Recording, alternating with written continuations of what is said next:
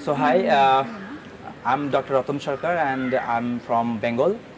Um, Presently I'm working as a faculty at a government college. Basically I teach the students of B.Ed program, and in addition to that I'm also a part of one national institute and two universities in Bengal as a visiting faculty.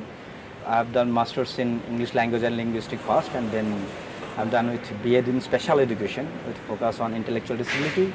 And after that, I've done M.Ed in special education with a focus on intellectual disability. And then I've also completed my M.Phil in special education with a focus on inclusive education area.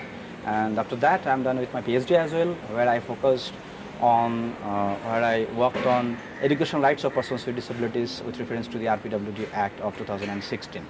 So the challenges that I was facing, or I was experiencing in my teaching and in my professional life, that is the way how I can create a kind of inclusive setup for persons with disabilities. So there are many questions which were not answered, and suddenly I just got to know that the Center for Excellence in Teacher Education of Tata Institute of Social Science, Mumbai, has come up with one new course, that is MA in Education and Technology.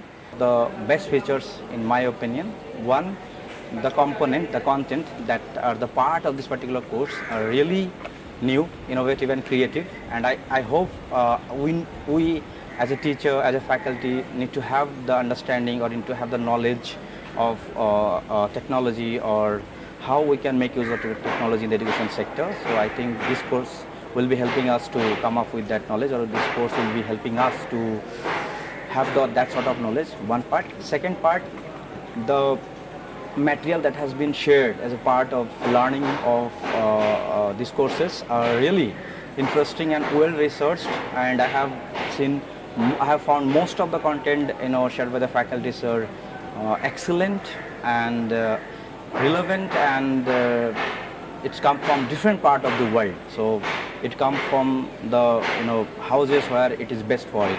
So that's a good thing.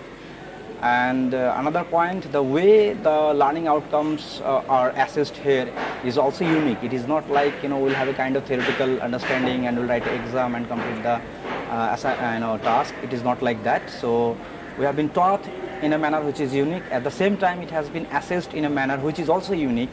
I think that it serves the purpose of reflecting that we have learnt it and we can execute it when we will go back to our field.